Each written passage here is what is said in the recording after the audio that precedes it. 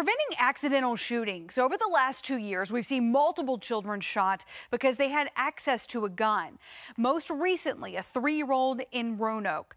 Search warrants show he shot himself in the head at home. 10 News anchor Jenna Zipton shows us what every parent should make sure their child knows.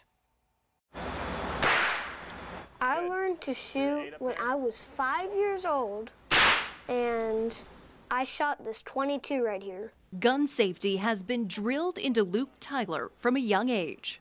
If you see a gun, do not touch it. Leave the room and tell an adult.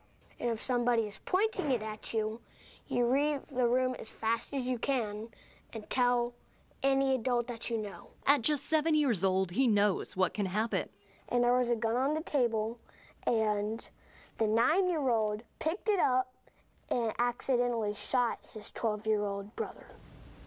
And when you heard that story, what did you think? I thought he should have known better. And now he's gonna know all of his life that he killed his own brother. When you think about and hear about a child that's had access to a firearm, my first thought is, why do they have access to it? Mitchell Tyler is Luke's dad and the co-owner of Safeside Tactical. There's just no excuse for an adult with the firearm in the home to make it accessible to a young child. The triggers are easy enough to pull for a 2, 3-year-old. There's something that we're wired with to want to pull the trigger. That's what it's there for. Safeside started a class for kids called First Shots. Kids as young as 6 can learn about gun safety and shoot on the range. Part of what I like about First Shots is trying to take some of that mystery out of firearms, and I think that that's a parenting technique that I use.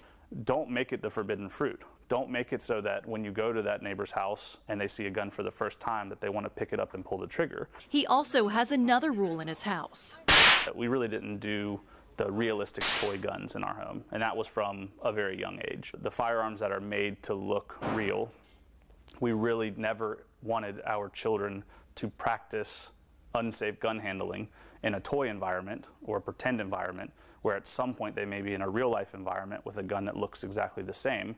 And I can't expect a child's mind to switch that quickly. For Luke, he looks forward to the few times he's shot at the range and always practices safety. Good. I got 4 bullseyes. Nice. I got 5 bullseyes. Finger off the trigger till you're ready to shoot. You treat a gun as if it is loaded. First Shots costs about $15. The gun, ammo, and supplies are included. More than 100 people took the first class last August. It's about 3 hours, and they still have spots left for this weekend's class. Gun locks are about $10, and a gun safe starts at $15. There are many places you can pick up a free gun lock. We've listed those on WSLS.com, along with the info about the First Shots class. Jenna Zipton, 10 News, working for you.